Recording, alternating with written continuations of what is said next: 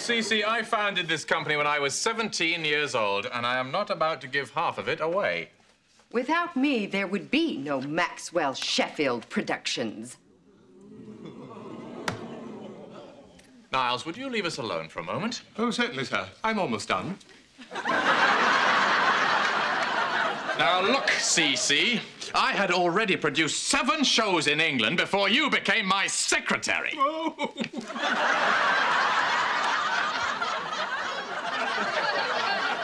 Oh, I forgot about those 7 shows. What did the critics call them? Sleepy, dopey, lousy, and closey?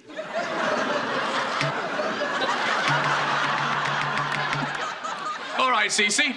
If you're unhappy here, please don't let me stand in your way. Fine. If that's the way you feel, I quit! Oh, yeah! Oh, yeah! But why didn't you say something?